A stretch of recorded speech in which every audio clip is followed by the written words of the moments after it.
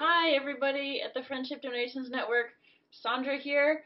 I'm quarantining in my apartment, and as you all may know, we have a surplus of milk from Wegmans in the Cool Bot. And I'm making this very short video on my poor quality laptop computer to show you how easy it is to make cheese curds with whatever you have at home. Delicious, squeaky cheese curds. So before we begin, a note from our sponsors. This video is brought to you by Ugly Sweaters Anonymous. Here is my gallon of milk. This is the Wegmans milk. It has a sell-by date of December 6th, but as we are beginning to learn, milk does not go bad on its sell-by date. It has a couple weeks of good times left in it. In fact, this one I've been using in my coffee for the past 5 days. It's been delicious, and it's still great. So, here's your pot. You're going to heat the milk. Just pour it all into your pot.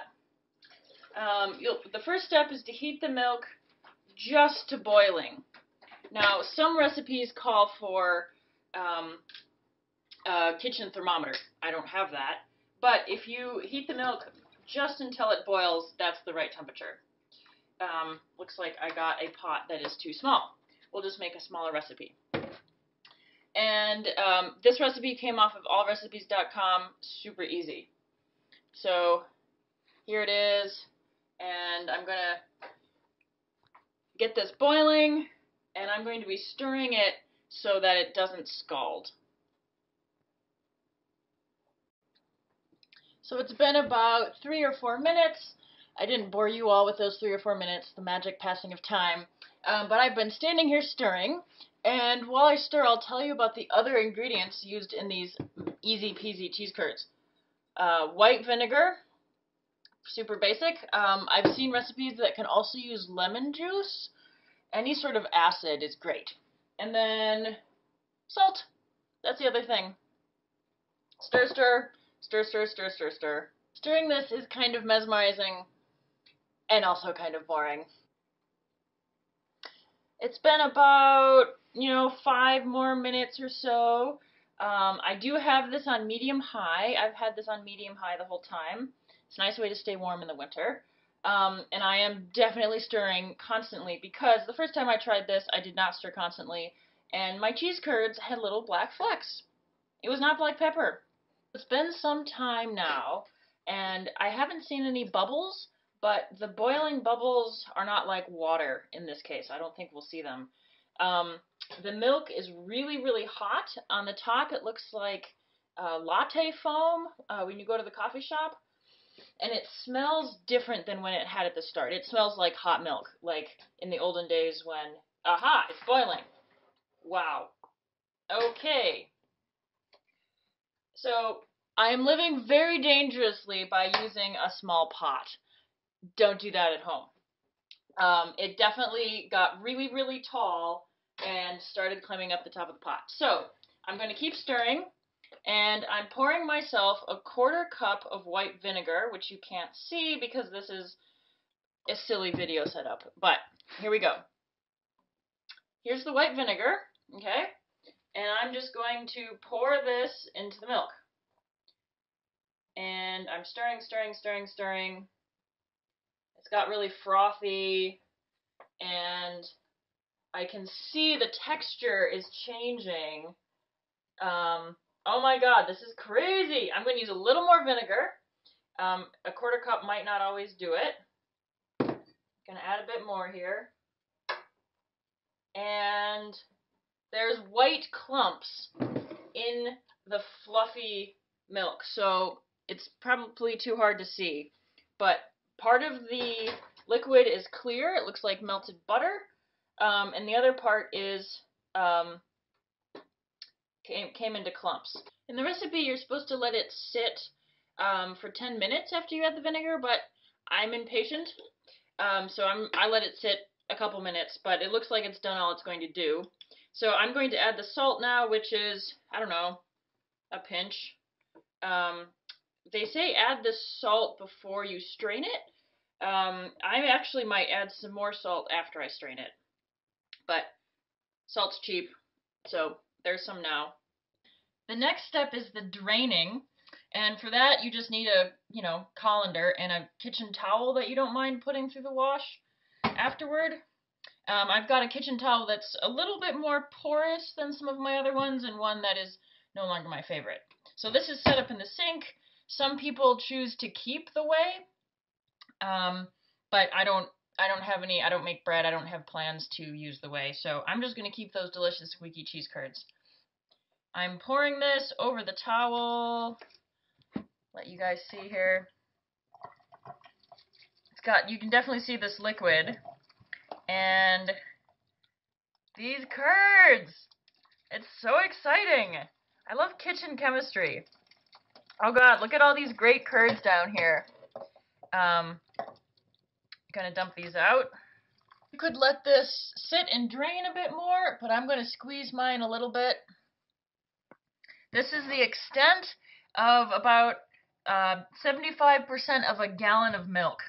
3/4 gallon of milk yielded just this little bit amount of cheese curd, which just goes to show how intense cheese production is. So I'm squeezing out some of the extra liquid here.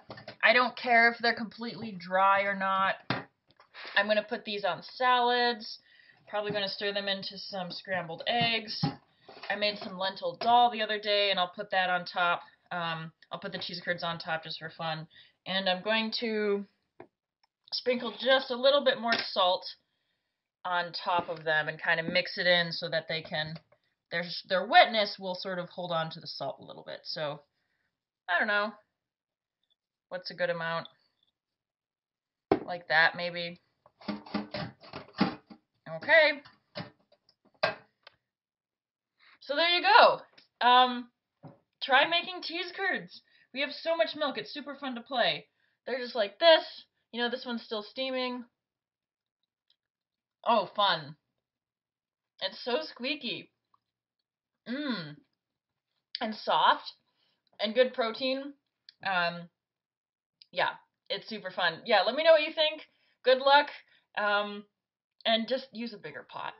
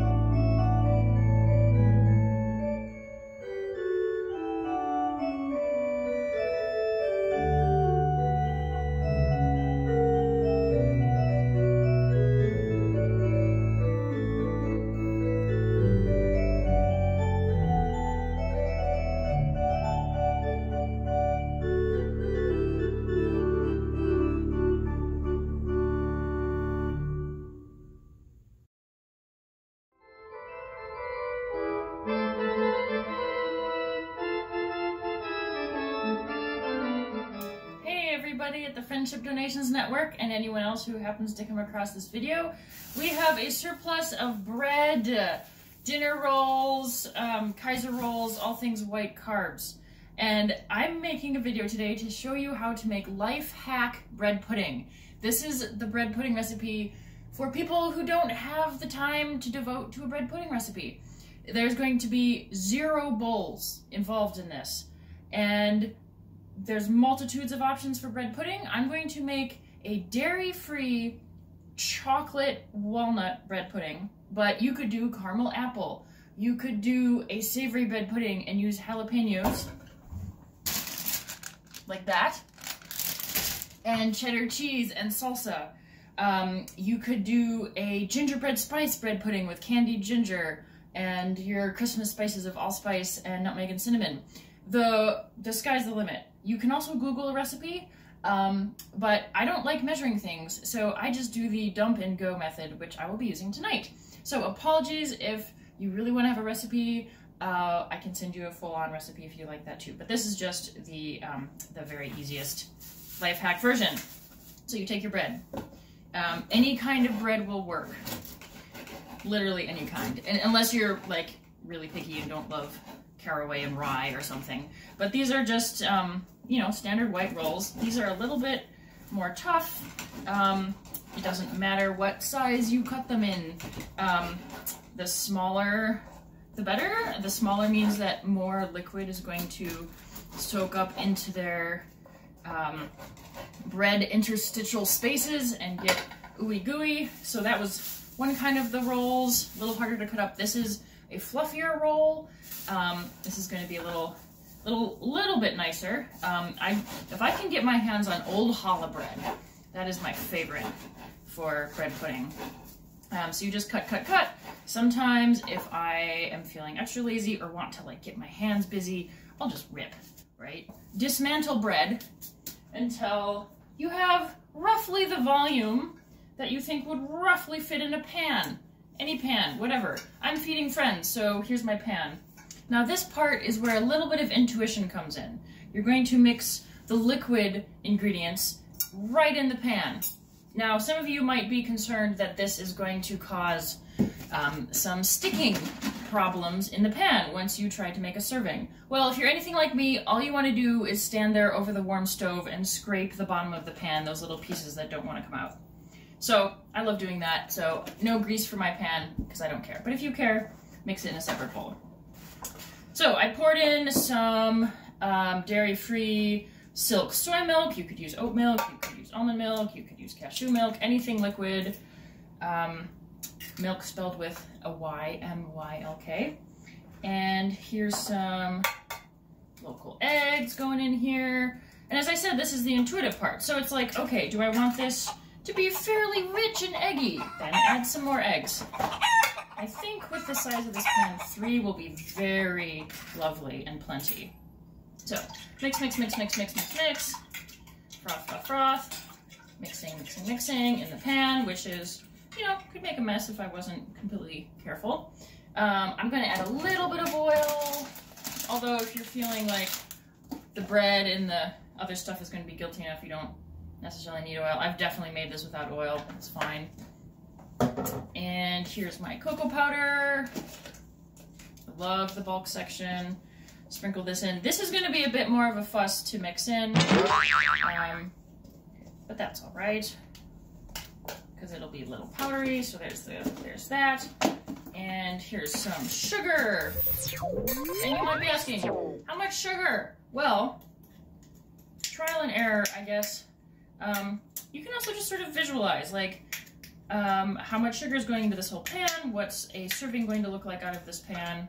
I don't want to make this too sweet, so I'm putting in, that's about a half cup. I'm visualizing about a half cup in my mind. That brown sugar is going to take a little bit. What else do I want to put in here?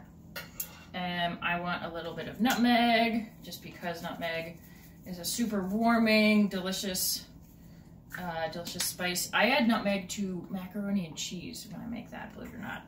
Here's a little cinnamon. And again, we're going chocolate, but I think these spices add a really interesting sort of overtone to the chocolate. And that's all I want to add at this point. A little salt and vanilla. Oops. A little salt and vanilla will be great too. But mix.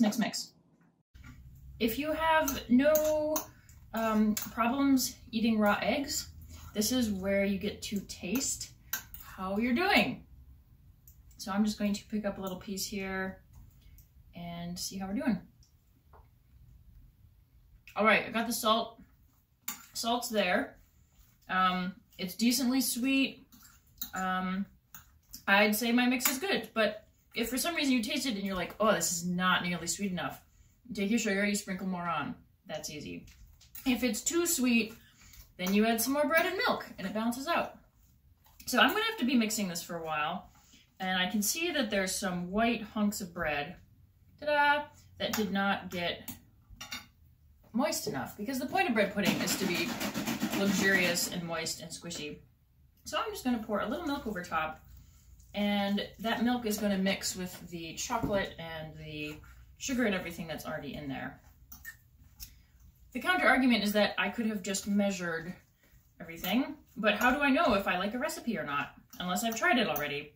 But I do know that I will like the balance of the sweet and the chocolate and everything in this, because it's sort of an iterative process. And I'm going to go do something else for 10 minutes while this soaks, because that's super important for all of the moist goodness to soak up into that dry bread. So about 10 minutes have gone by, indicated by the fact that I'm wearing this hat. I preheat the oven to about 350, and everything has soaked and it's looking really good. When in doubt, add more milk. Basically, the bread will soak it up even more in the oven. The oven is a really great neutralizer of all things. So here's some dark chocolate chips. I'm going to sprinkle these on. These are going to add little magical sugar bits, and some walnuts. I'm very, very excited about this. I'll show you. Here we are. So bread, walnuts, chocolate chips, our non-dairy milk, and super simple, and zero anything to wash except for the pan when we're done eating it. All right, about 20 minutes has passed, and I'm wearing my coming out of the oven hat. And so I failed to share with you all how long to put it in for. So I usually put it in for 20 minutes, and I'll check it after 20 minutes. I never trust a timer because some people like things a little bit softer. You know when it's done when it's no longer shiny, but instead like a matte finish. So here we go. Another trick is to put a bowl or a pan of water in the oven, which helps keep things a little moist. Here we are. This is an awkward angle, but so we got our roasted walnuts. We've got the matte finished bread. The chips are ooey gooey. All right, with my favorite reuse center spatula, we're going to cut ourselves a slice.